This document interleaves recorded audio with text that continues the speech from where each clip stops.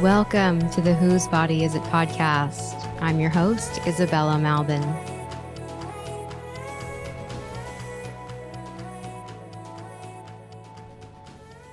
For those who don't know me, I'm a birth worker, a life coach, hypnotist, and a former liberal feminist turned radical truth teller. On this podcast, I expose the forces at play attempting to control our minds and bodies, such as transgender ideology, pornography, prostitution, and so much more. Together, we'll untangle patriarchal lies as you listen to jaw-dropping interviews with women from around the world. Warning, while listening to this podcast, you might find yourself triggered or perhaps notice where you've been biting your tongue on the issues that matter most to you. In my coaching and hypnosis, I help women and men stop getting triggered by every single thing, cultivate resilience, stop unwanted behaviors, and increase self-confidence. You can book your first session at whosebodyisit.com, and you can find that link in the episode show notes. And I just want to say that it's because of your endless support that I'm able to interview amazing women, get their stories out, and produce regular episodes for you. So with that being said, please like, comment, and subscribe to my channel on YouTube. And if you're listening in, leave a rating and review on Apple Podcasts or Spotify. And also consider making a financial contribution via the link in my show notes. You can also visit my activist sticker shop. My pro-woman stickers have the power to intercept transhumanist programming. So take a photo of your stickers out in the wild and tag me on Instagram at Whose Body Is It. Without further ado, let's get into this week's story. A-Swags has gender-critical women cracking up on Instagram. Her reels skewer transgenderism, homophobia, and misogyny in mainstream culture. I like to take the ridiculous claims like how misgendering someone is literal violence and highlight the ridiculousness of it, she says. However, A-Swags didn't always see the humor in it. For 3.5 years, she identified as genderqueer. Growing up, she experienced discomfort in her female body, and classmates would make comments about how she wasn't feminine enough, like a football player trapped in a cheerleader's body. When she reached adulthood and entered a liberal arts college, she stopped identifying as a woman. Transness seemed to explain why she felt deeply unsettled by her body, to the point where she wanted to cut off her breasts. After positioning herself as a non-woman, she realized her entire paradigm needed to shift. She desisted, and her talent for acting emerged as a way to express herself in our woman-hating, lesbophobic society, and provided a way to create connections with other women tired of screaming into the void. In this episode, we also take a look at the state of the lesbian dating world and how young lesbians can find love today. Okay, so some of you have seen A-Swag's reels recently. I know if you follow me on Instagram, I've been sharing your stuff a lot. I mean, just really hysterical content and a reprieve from the maddening, disturbing state of the trans clown world that we're in. So would you maybe just start off by talking a little bit about yourself and how you came to be comedic activists at this point? Yeah. I'm an actor. That's like my career. I don't necessarily make my living from doing that because I do mostly theater gigs, and theater, it's hard to make a living out of that. But that is my day job, so to speak.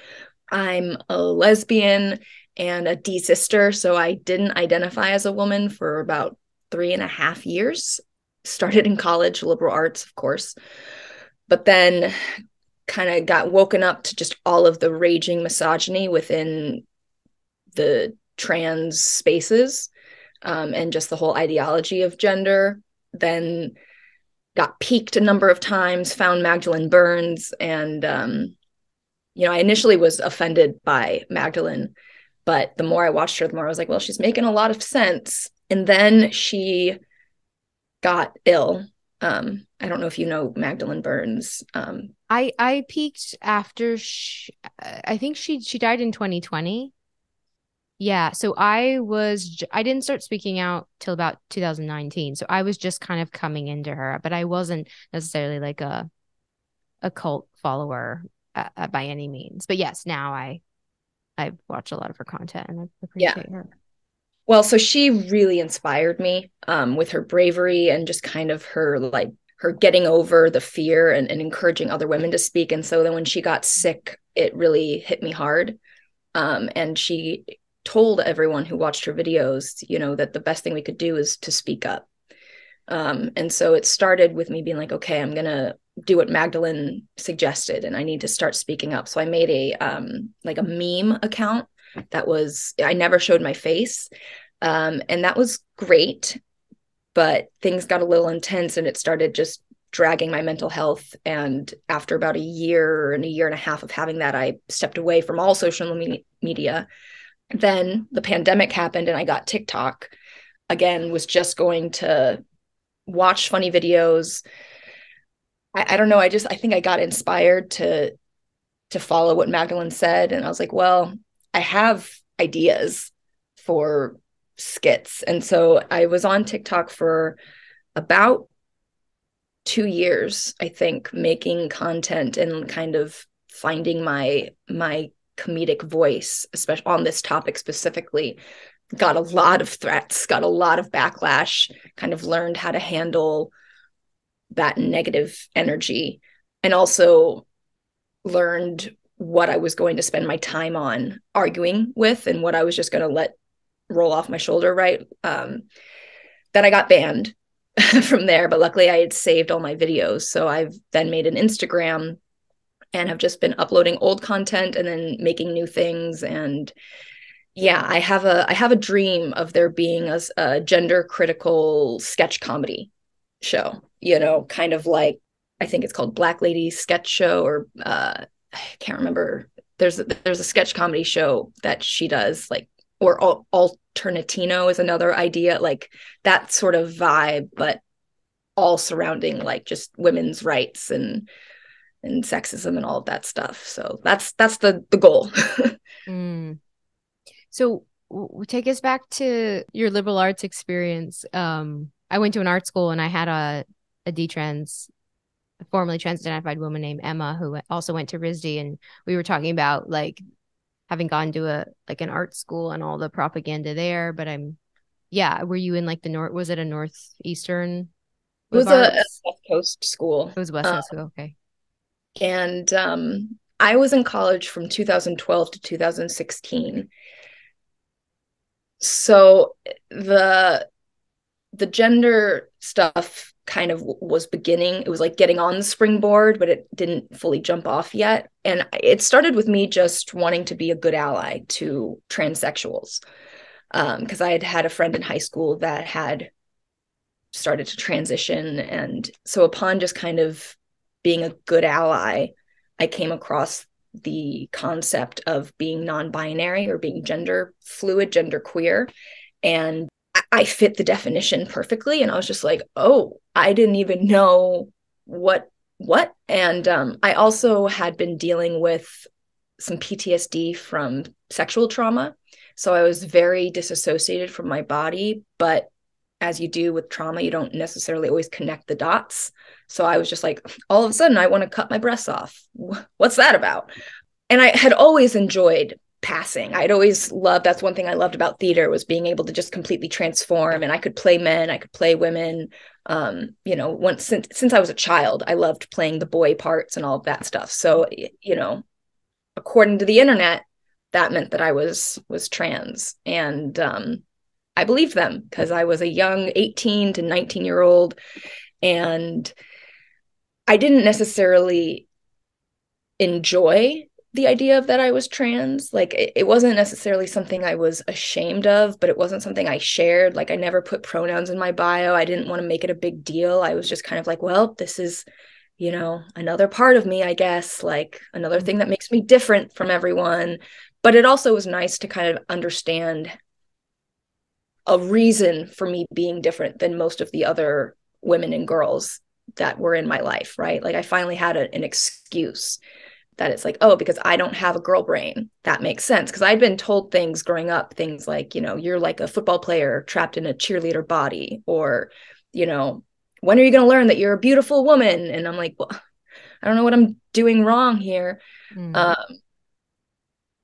And so, yeah, I just kind of took on that identity because that's what I thought I didn't have a choice, but it wasn't something I like celebrated. And it also helped me understand why I was feeling the way about my body that I was, and why I wanted to remove body parts. And luckily I come from a family of doctors, so I understood the risks of taking cross-sex hormones or doing HRT. So I knew that I didn't want to do that, because I also am on antidepressants. So I was like, that could fuck with a lot of things. So I'm just going to stay away from like fully transitioning. And I drew the line of, I'm not transsexual, I'm transgender. And that's the difference. And I can advocate for transsexuals while understanding that I, don't have my brains in the wrong body.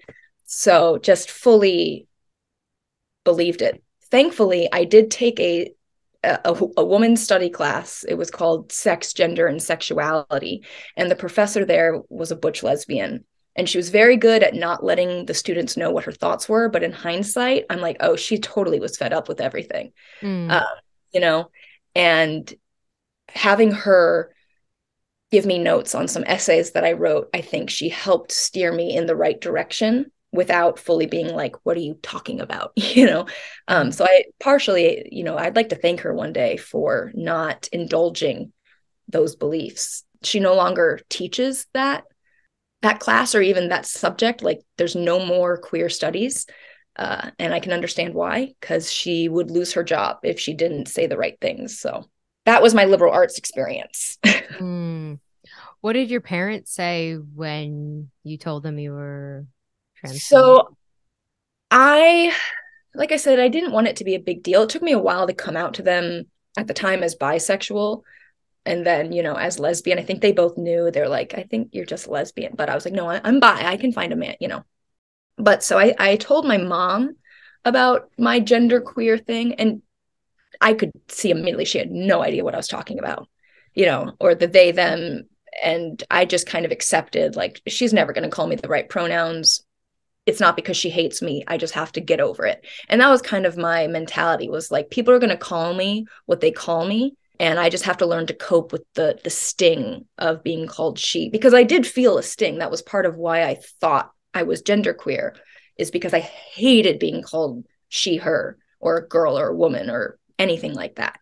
But they love me. My parents have always been very supportive of me.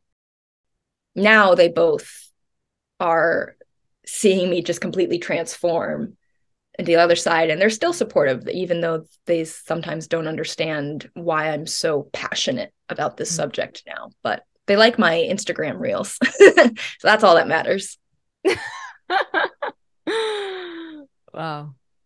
So you mentioned, when you were on TikTok, you were getting a lot of like negative energy. That, that's a question I get asked a lot. How do you deal with the attacks? How do you deal with the criticism? What can you talk a little bit about, what it did to your mental health, or how you coped?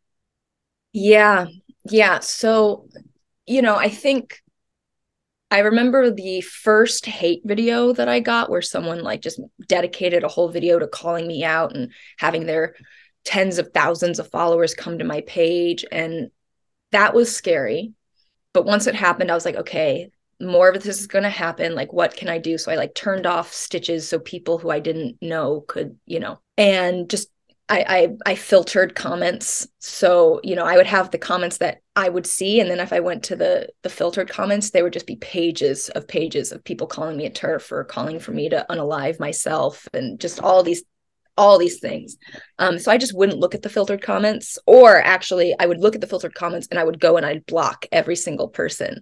That it would take me hours to do that. I would just sit down and dedicate a chunk of time to just blocking tons of people. But then that got to be exhausting.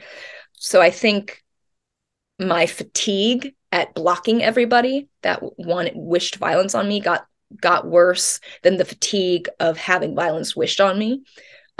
So I just ignored the block comments and focused on Mm-hmm. the positive ones. And I think as I gained more subscribers and followers, the more people I had that would show support or thank me. And I would screenshot and save messages from people that were like, thank you from this country, or thank you from that country, and this is how much you've helped me, and I wish, all these things. So the support, and that's why when I on my Instagram, when I thank my followers for their support, like I really mean it. Like it is what helps keep me going and helps me feel like I'm not alone, because at the beginning I felt completely isolated and alone, and I now have more in real life friends that are also critical of the movement, who support me, and who at least I can go and get a hug from virtually, because none of us are in the same location. But so I guess to answer the question, it just started with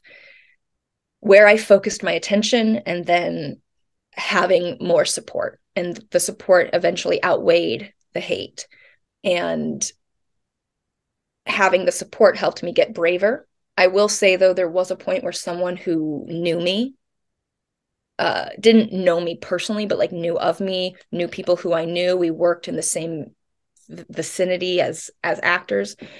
She found me, and I got really freaked out. And I thankfully saw that she commented that she doesn't believe in doxing, because everyone was begging her to dox me and say what my name was, say where I lived, where I worked, all these things. She's like, I don't believe in doing that. I was like, thank God. But that was one like real life, like I was like really scared. And that is still a fear of mine, of having actual violence. But there are also precautions that you can take with that as well. And learning self-defense is a big one of them. So I hope to take more defense classes and that sort of thing in the near future.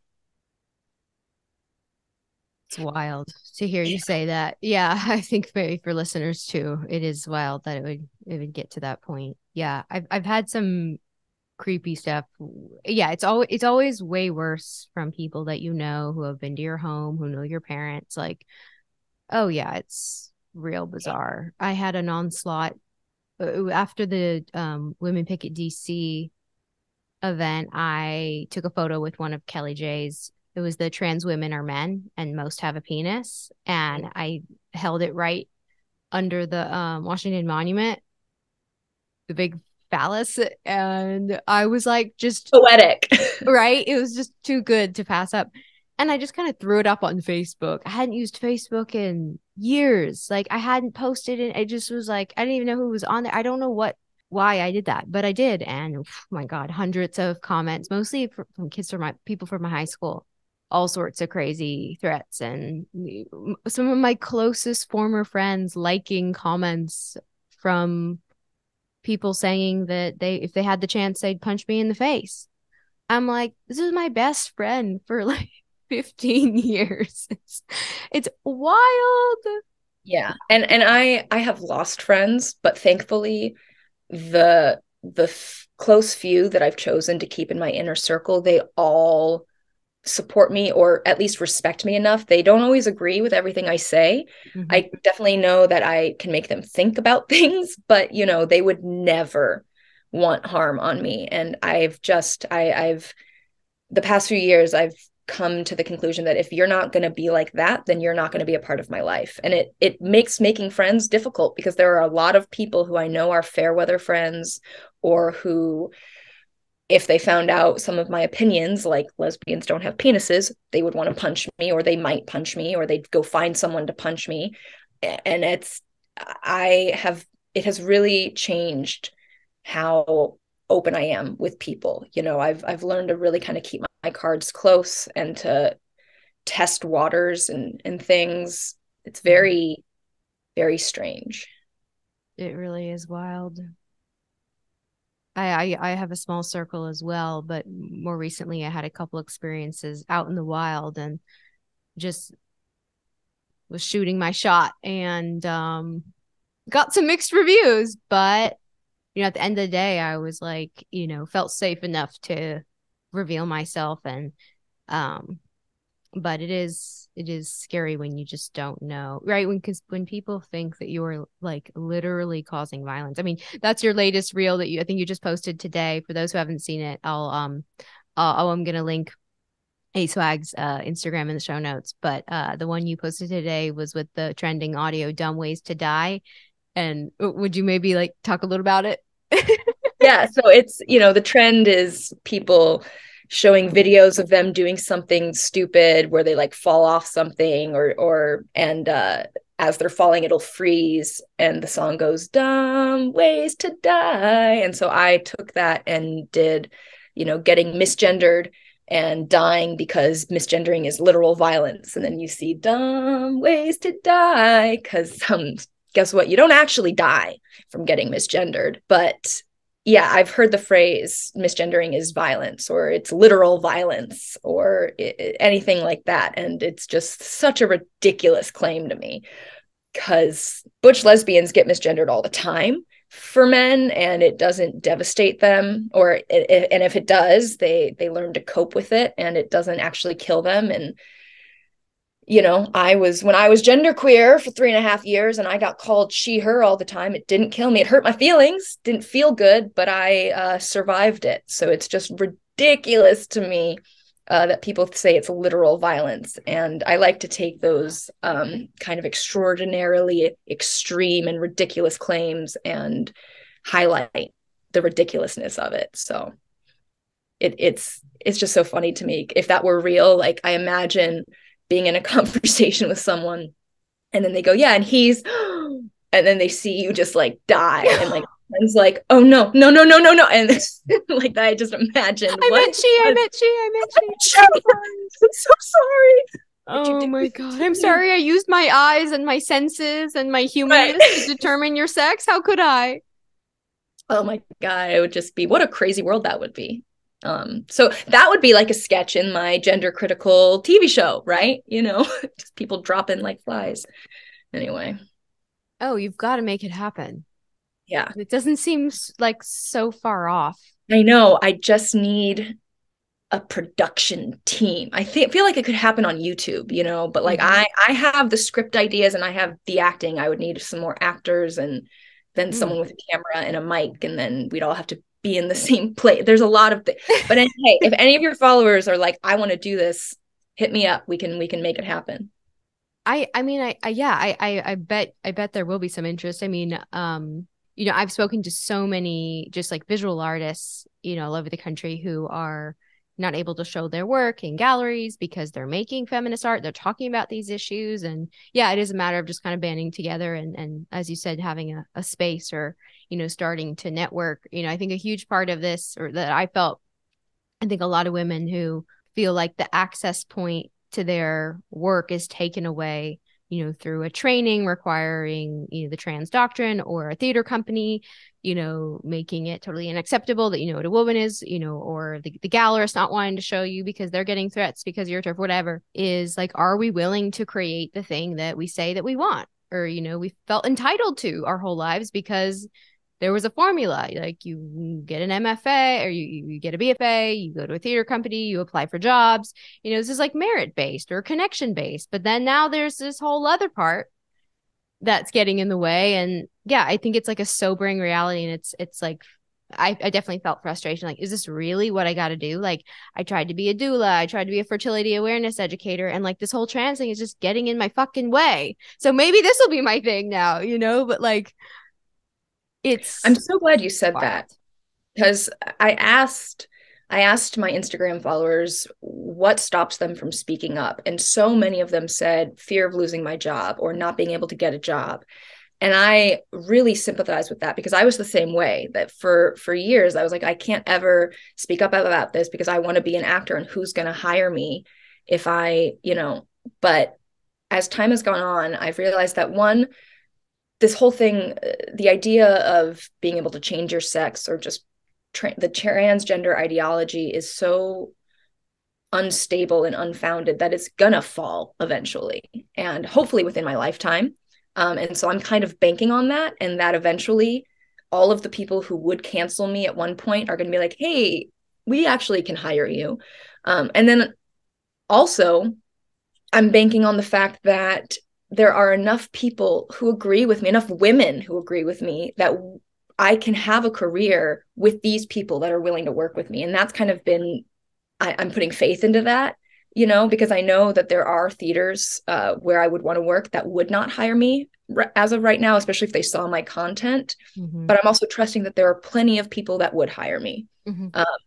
Or there are plenty of people that would be able to not care, you know. And I do feel like things are changing in that regard, but I'm also learning how to just not take part in the pronoun ritual that happens before every rehearsal, you know, and finding ways to kind of push back against this ideology that's seeping its way into it, and just being like, you know, I don't find it beneficial to do that, or it actually is triggering for me to say pronouns, or all of that. So I'm not going to wear a pin about, you know, what my sexual orientation is or something like, yeah. So I'm glad you brought that up too, because the doula industry is wild. I remember there was some YouTube video of a woman who was taking like a doula training, and she got kicked out because she pushed back on the idea that men can give birth or something. And like she and her three friends just like were sitting in the park outside smoking weed and ranting about it. And I was just like, wow, like doulas of all places were, anyway. Yeah. The arts almost make sense because artists are we're a little crazy, but you'd think that like a woman's central career, for lack of a better term, like a doula, would at least hold strong. But Yeah, where you literally are like watching babies come out of vaginas and helping women breastfeed their babies. yeah, It's pretty freaky. It's pretty scary. It's pretty nuts. Well, you have so much good like lesbian dating content. Can you talk about like your experience, like just being a woman who loves women when you're, expected to see men with or yeah, without penises as lesbians too? yeah. So I guess some background for me. So I really tried being bisexual. I really wanted to be bisexual. I wanted to be happy with men, and I just couldn't do it. And one of my first kind of peaking moments was when I was talking with a trans woman friend of mine at the time, and he obviously identified as a woman. And in middle school, he had a crush on me, and he was like, you know, the first time that you were asked out was actually by a girl. Like it could have been a lesbian relationship. And I remember looking at him and being like, the fuck are you talking about? Like that's not at all what a lesbian relationship is like. So at least my sexuality helped me stay grounded in reality, because I knew the difference between being with a man and being with a woman, even though at the time I was identifying as genderqueer. So even in my genderqueer days, I still knew biological sex mattered. And it's because my orientation, that's what the whole trauma surrounding my orientation was about, was coping with the fact that it's same sex attraction, right? So cut forward now, I'm now a confident lesbian, or I guess at the time I was calling myself a fem, which is a female exclusive bisexual female. So it was me being like, well, I'm still bisexual, but I only want to be with women, even though I could be with a man, but I just don't want to be. I've Like I said, never heard that. Can you say it again? Fem? No, fem. It's an acronym. Yeah, FEBFEM, female exclusive bisexual female. Oh my So God. it's to, and to be fair, it's kind of bisexuals reclaiming bisexuality while not stepping on lesbians, but like being able to, because there is a difference between the bisexual women who primarily date men and only date men, and the bisexual women who will primarily only date women. And so it's kind of a way for there to be a distinguishing factor between those two types of bisexual women. So at the time I was fem. Now I'm just like, no, I'm never going to be able to be happy with a man, so I forget it. But at the time I was on dating sites and I was only interested in women. I got kicked off of Tinder in less than 24 hours because I put female only. I was very explicit in I only want biological female humans. Within 24 hours, thing was gone, for no reason as to why.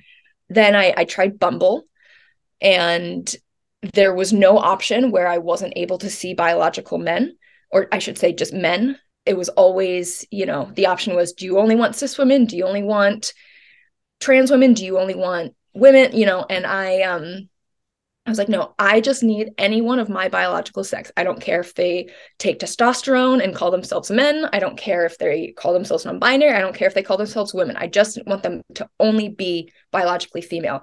And I was going back and forth with, the customer support with Bumble, and they eventually told me, well, that's not an option on our site. And I was like, then you don't cater to homosexuals, and you are a homophobic app, and left it at that. Then there was Her. And Her is now, I think it's him, because it's only Tims, it's only trans identifying men on there who call themselves lesbian. And on Her, though, I think I was on Her in 2018, around that time. It was still mostly all men, like just trans woman after trans woman after trans woman. But I did find two friends on there that were both, one was a detransitioner, one was a desister like me. And we both kind of had, I don't want to say dog whistles, but let's just say that I was able to see, oh, based on what you're reading, you're probably, and so I did make two good friends in that. But I also remember there was one woman, or so I thought, who I messaged and was messaging me back. And then eventually she goes, so I should be clear, I'm actually a man. His pictures were very, like you only got to see half the face, or like the hair would be falling down and filters and all that stuff. And I'm like, oh, well, that this is for women, right? He goes, yeah, I'm so feminine. I have no luck on Tinder. So I thought I'd try my luck on here. And I'm like, well, I'm a lesbian, or I'm a femme, so I'm only interested in women. He's like, oh, damn. Well, you seem really cool. I'm like, yeah, you too. I mean, if you want to get lunch to like just to hang out, and get, be friends, I'd be down for that. And it was great. So we met up for lunch. I was like, this isn't a date. He knows that I'm a lesbian, like that I'm not into being with men, but like we did have a good conversation, and he agreed that with me that like the gender stuff was crazy. At the end of the lunch, he just goes, oh, man, I really wish you weren't a lesbian.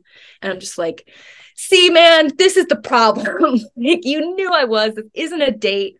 There's no way, and like he looked very like he just had long hair. That was the only thing, and he was very lanky, very skinny. So in pictures, it's easy to make your photo look like whatever you want, especially with filters and angles and clothing and all that stuff, right?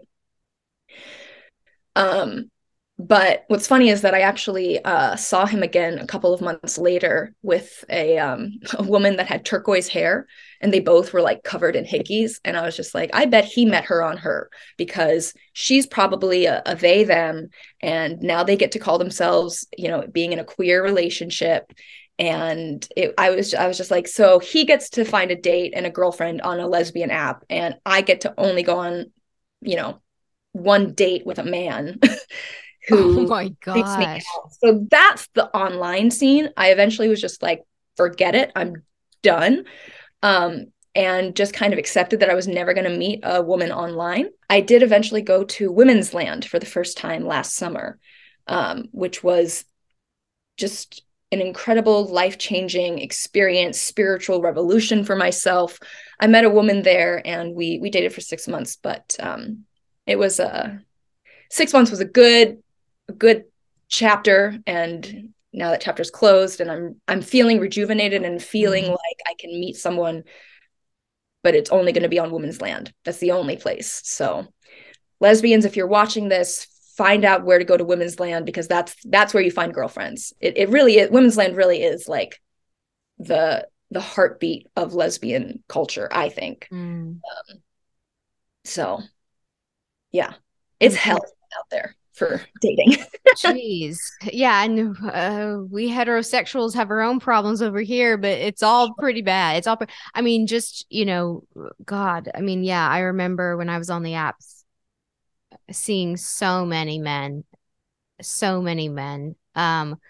who were calling themselves trans women. Like they would be coming up on my filter because I would say like men only, and then they would be coming up. And then I would also see like women who were pretending to be men with like just like literally just a woman with like a polo shirt.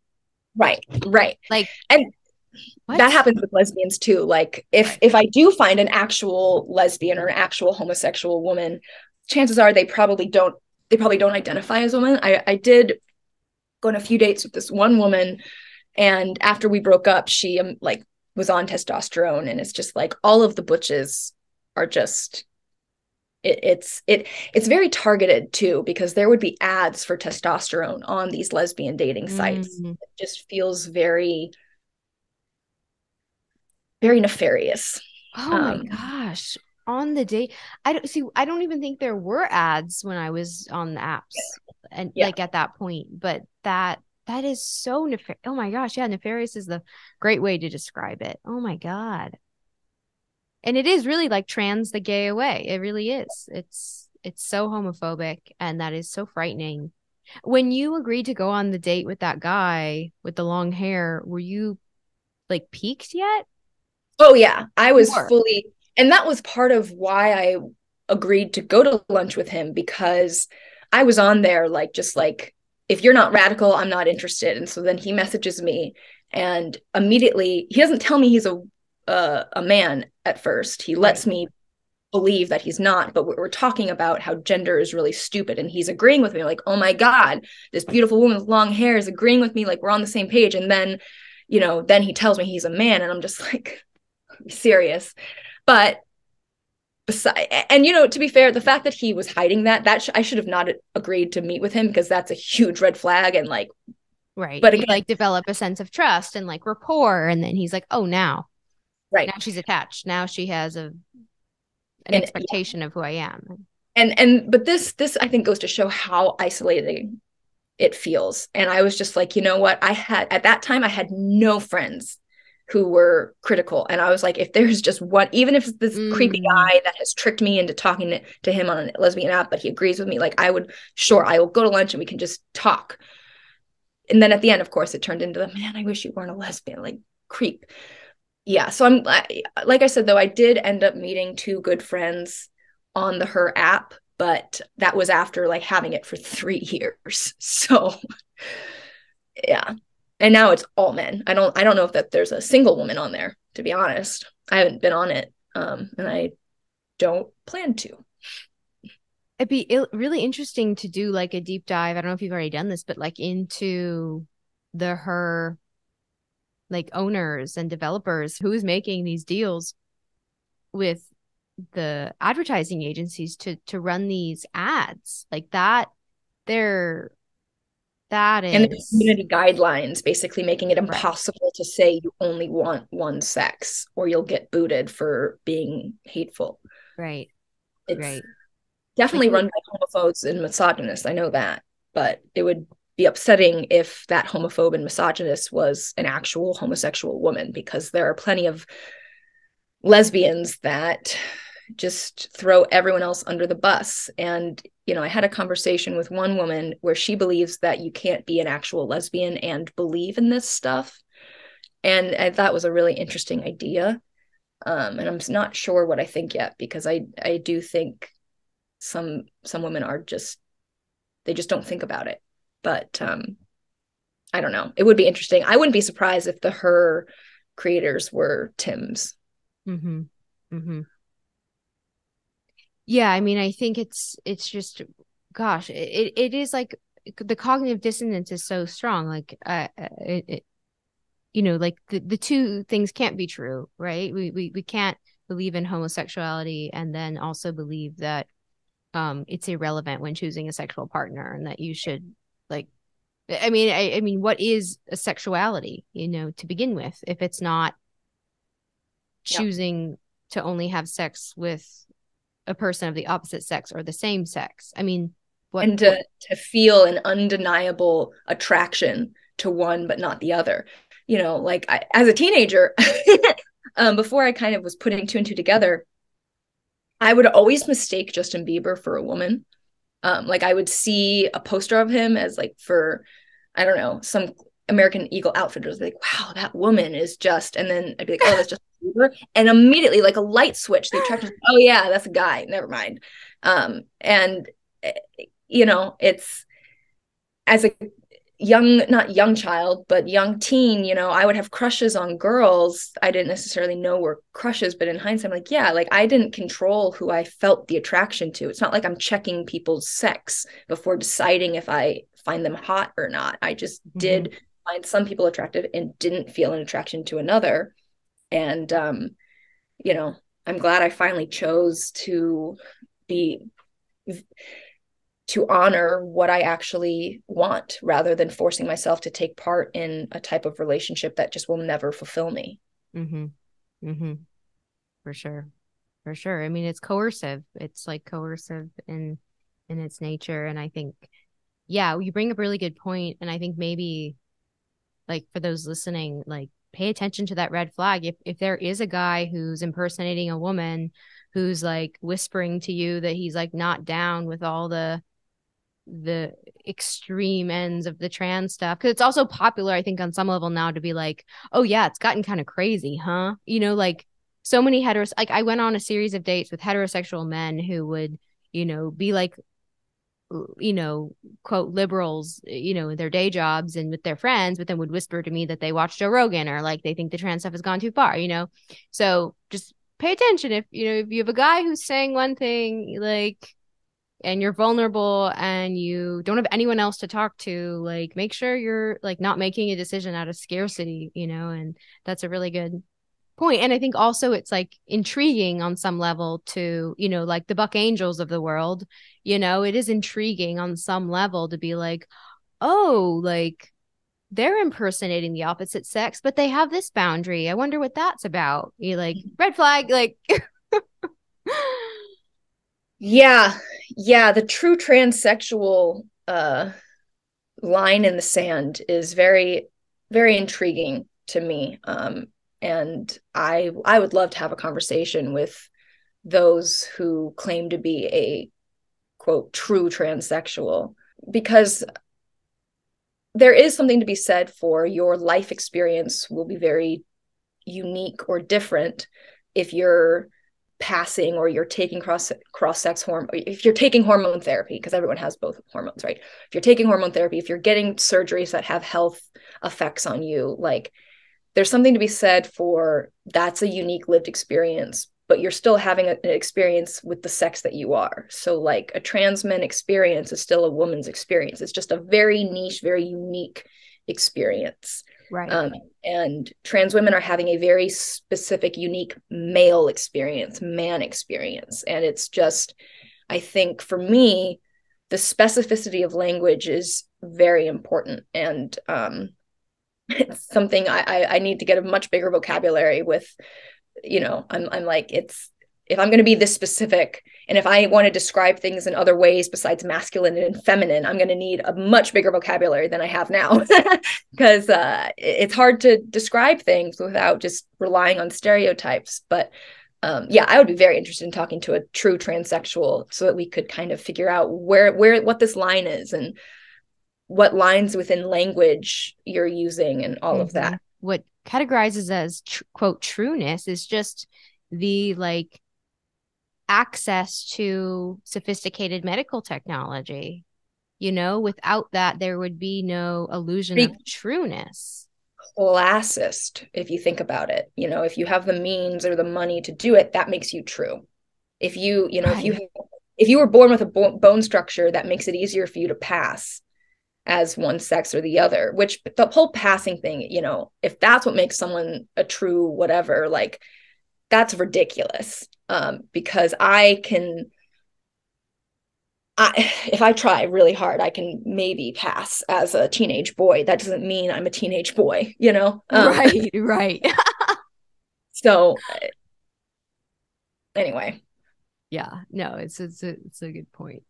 Yeah, and just speaks to like the adolescent fascination from the women, when the women are victims of the gender identity industry, they cut their breasts off and they grow beards. Like at best, they look like adolescent. boys. Like there is A lot of the time, yeah. like the Go ahead. Justin Bieber, like the maybe the whatever the equivalent would be now, but just that um like there's this, oh God, there's this woman that I came across who makes so much content. You might know who I'm talking about, with her daughter. And she made a joke about how when they're like her with her, she gets mistaken for her teenage daughter's boyfriend. Like they'll be What? at a restaurant and people will say like, "Oh, you're such a cute couple," and she's like, "No, this is my daughter. Like I'm her mother." But no, but now she's like her father. And it's like she was a teen mom, so she's already like on the younger side, maybe like barely 30 or early 30s. And she's with her 15-year-old daughter, and yeah, she, it, yeah. Anyway, it's not that all women who take testosterone, who take, who are on hormone replacement therapy and cut their breasts off and grow beards, that they don't all look like adolescent boys, but it is like aesthetically, I think it is a standard. Like it's fashionable, I think, to embody like that look. And that's so weird, I'm going to say, for a mom to brag about that happening or to talk about that happening. My mom and I got mistaken for a couple, for a lesbian couple at a restaurant. We were given the couples menu for like, and my mom was immediately like, we're mom and daughter. We can't have this. And they're like, we both were just so embarrassed and Right. and we're just like, what the fuck? Like, yeah, we walked in arm in arm. It's because we're mom and daughter. Like, no. Oh my gosh. And so just the idea that a mom could be like, I get mistaken for, like, that's just weird. That's weird. Well, yeah, she's like collecting evidence, like it's validating, right? It's all about validating the delusion. And it's affirming to be like, wow, this waiter thinks I'm like a hot young dude. And like that's, how she wants to appeal to her like lesbian partner. She wants to play that, role of the hot young guy.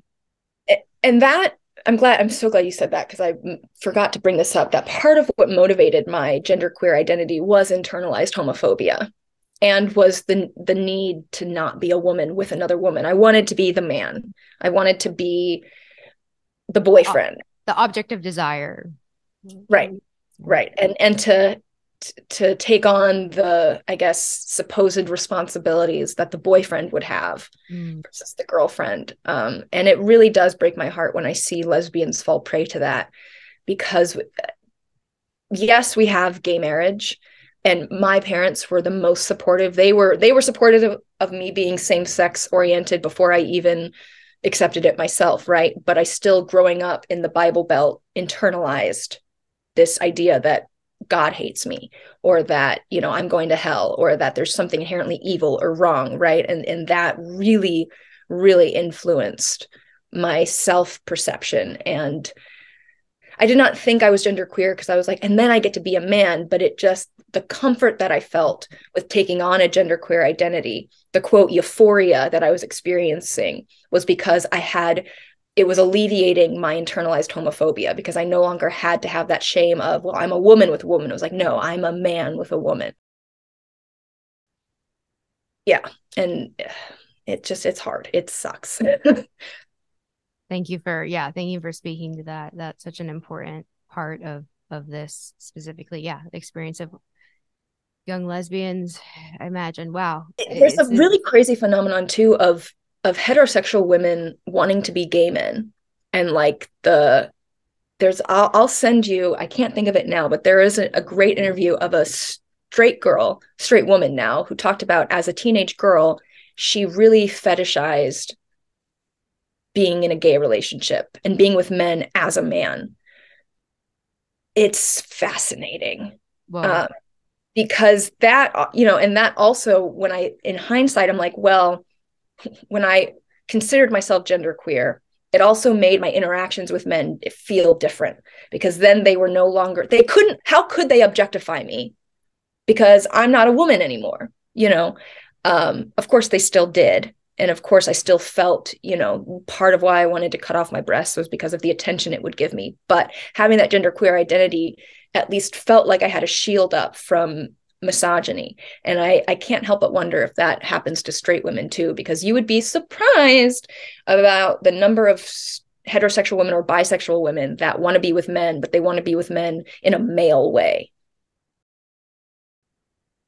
Yeah. It just, as soon as you think you've seen the whole iceberg, you realize that there's an entirely new section that's just lying under the surface.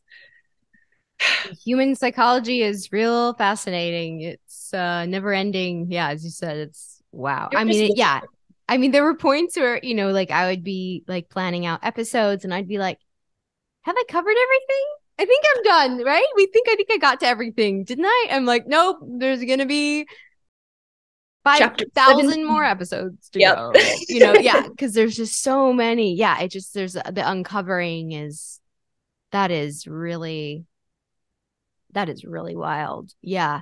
And one thing we didn't talk about explicitly, but just the phenomena of how social media has been used, Reels, Instagram in particular, because that's my point of reference, that's where I spend most of my time.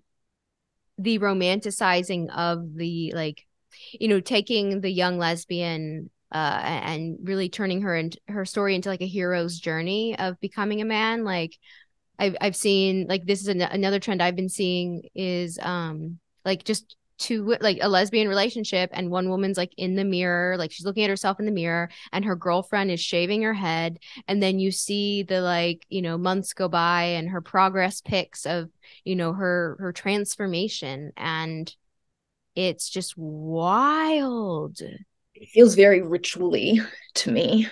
Either ritual like watching an eating disorder progress video, or ritually like you're watching a religious ceremony happening and you're seeing the transformation from one to another. It's or the classic videos of, this is my voice 1 month on T, this is my voice 1 month on, like very just like, yes, there's something going on there. Yeah. Do you ever just wish that you were like a bird and you didn't have to worry about any of this shit and you could just find some twigs, build a house a day? Because I think about that sometimes. Like, what's that like? I don't know if I've imagined the bird, but I have definitely imagined a more simple life. Yeah, but from time to time. But at the end of the day, there's no other way I want to spend my time than illuminating this. And I think one of the gifts that we both have is being able to alchemize and turn the frustration into something, like into art, into creation, into a podcast episode, into an infographic, whatever it is. At the end of the day, I get so much satisfaction and fulfillment in helping women sort out what the hell's going on and why they feel uncomfortable, or like, what is misogyny, or like, what is an experience that you had that also I had, that sheds a light on like our struggles as a sex class, or like what is happening to women globally, across race, religion. So I think, yeah, I mean, yeah, I have tried to take breaks and be like, what would my life look like if I didn't think about this? But ultimately, it's hard not to think about it when you're affected by it. It's hard not to think about it when you're affected by it. And when you find a sustainable way to do it, it doesn't, or I'll speak for myself. Like I feel like, I have, phases where it feels more difficult, but I think I have found a way to make it sustainable and not be that initial drain, fear, panic, urgency, kind of state that I found myself in early TERFdom. Yeah. So I think the sustainability of how you're, finding a way to do this in a way that like you're still in your genius, like you, like, in your creation, in your gifts, is a really like special thing to come to. That's so beautiful. And I could not agree more. As much as being a bird might be cool, I agree. I think having it, I wouldn't want it any other way, because stifling my voice on this issue out of fear inhibits my soul from doing its purpose, or if you're not even spiritual, just inhibits you from living life to the fullest. And it's a really great thing once you kind of get in the groove. And I think the key is having a support system, having, whether it's followers or even just a family member or one friend that you can talk to about it, makes all of the difference. Because otherwise you might find yourself going on a date with a man that pretended to be a woman so that he could try and, so don't do that. Just stay centered, be true to yourself, and speak up, because it will feel so much better than if you don't. My mental health is so much better now that I get to, like you said, transform the muck into something positive. And that allows us to talk about these topics in a way that's digestible and encourages finding solutions. I think that's an important thing to do in our life. I think that's a beautiful note to close. But before, we'll make sure, is there anything else we didn't get to? No, I just want to thank you so much for having me. This was an incredible conversation. And yeah, thank you. This was great. And I love the content you make. So thank you for doing what you do and bringing light into the world the way that you do. So it's been a pleasure. Thank you, ASAGS. If you enjoyed this episode, please share it with a friend or family member who needs to hear this content. And if you do share it on social media, don't forget to follow and tag me at Whose Body Is It? So until next time.